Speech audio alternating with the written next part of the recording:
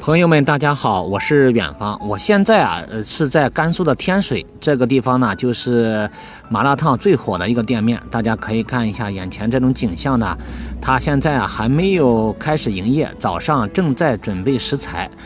周围已经堆满了就是各式各样的直播和拍视频的人员，还有排队等待这个领号的人。这个排队等待领号的人呀，大家可能想象不到那个场面。我其他的视频有拍摄，大家可以从其他的视频里面可以去了解。他们呢在这边排队有一些从凌晨1、2点钟就开始排，有一些呢从凌晨3点多就开始排，一直要等到中午的11点左右才能就是用餐，领到号的才能用餐用上，因为他每一天只发放200个号所以说如果是领不到号呢还不能在他家用餐，要到其他的店铺里面去。那么呢，就是这样的一款地道的麻辣烫迅速走红，所以说呢，他们当地的文旅局也是迅速的行动，通过创新营销策略抓住了这波热潮。例如呢，他们组织工人连夜为这个游客刷墙、绘壁画，设立专门的麻辣烫公交线路，餐馆主动优先为外地食客服务，并赠送就是当地的特产等等的一些这个措施。这一系列的新颖做法，将天水麻辣烫特色最大化的就是呈现在外地的游客面前，让吃麻辣烫不只是简单的饮食行为，而是品味一座城市独特气息的方式。事实上，这种将地方特色美食与文旅相结合的营销手段并非新鲜事物。早在去年进资赶考的热潮就让山东淄博这座小城市一炮而走红。当时淄博文旅局采取了类似的做法，在短时间内将淄博烧烤的文化充分的展现，成为教科书级的营销典范。对比两地的一个做法，我们不难发现就是一些共同特点：主动出击，因地制宜，新颖的创意。面对突如其来的热潮相关部门没有消极的对待，而是第一时间行动了起来，精心部署各项迎客措施。同时他们紧紧围绕着当地特色设计贴近生活气息的活动，让这个游客深度的感受城市的文化。创新的方式方法也是让人耳目一新，使整个活动富有新意和吸引力。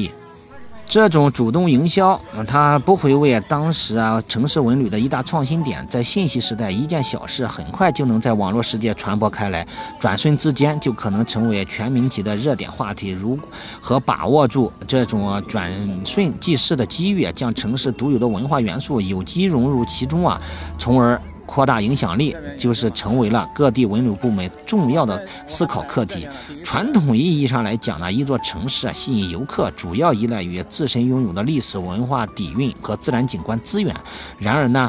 生活化、平民化的元素可能也是同样重要的。一款地道的小吃，一种民间手艺，一种市井生活的方式，都可能成为展现城市独特魅力的一个窗口。善于发现这些生活之美，并加以创意性的包装运作，正是当下文旅营销的一个新理念和新方向。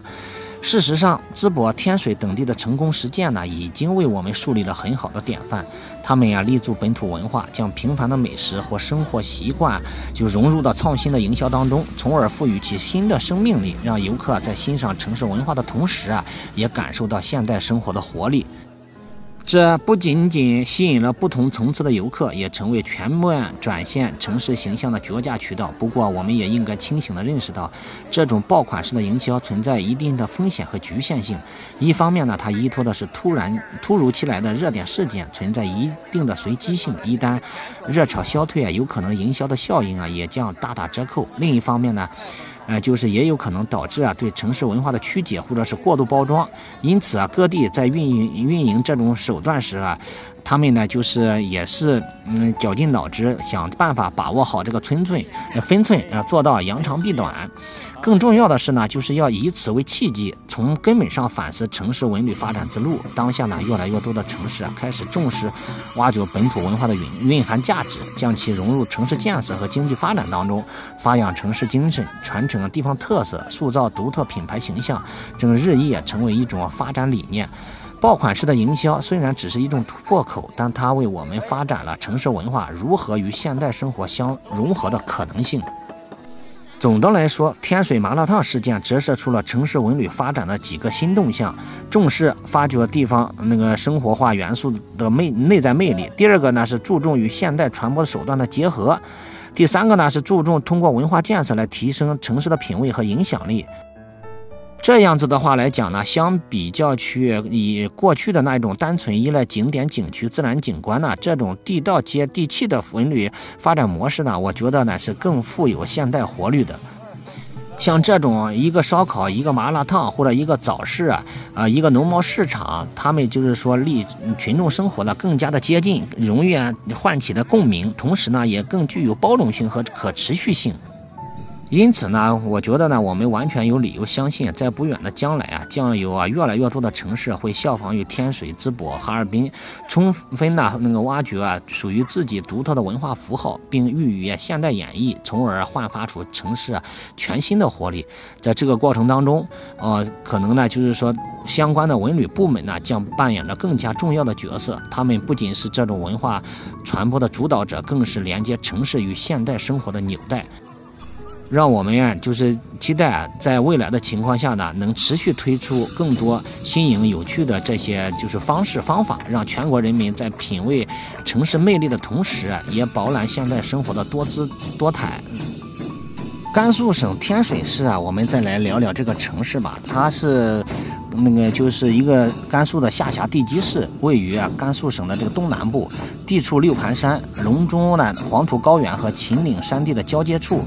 天水市它辖2个区5个县，总面积我看了一下还是非常大的。在我的印象当中，一个城市都是2000平方公里左右，但是它达到了14000多平方公里，所以说就是面积比较大。但是这个常住人口不多不到300万人，300万左右吧。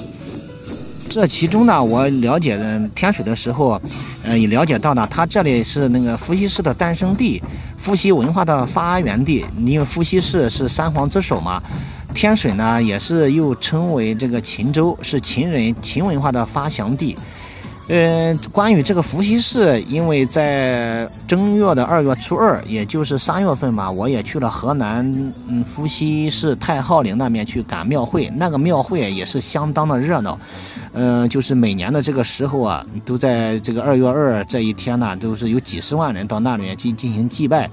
就是说，等于说是我理解的是，等于说，天水是它的诞生地，然后呢，就是说它的这个工作和生活的这个地方，就是现在的说法呢，是河南周口，太昊陵那，不对太昊陵应该是说它，就是怎么讲，是它的陵墓是它的陵墓，这个它的这个所在地这一个诞生地，一个陵墓所在地不同，我现在一下子反应过来了。所以呢，就是今天呢，反正是闲来无事，就简单的和大家聊一聊，也不知道聊的对不对欢迎在评论区留言吧。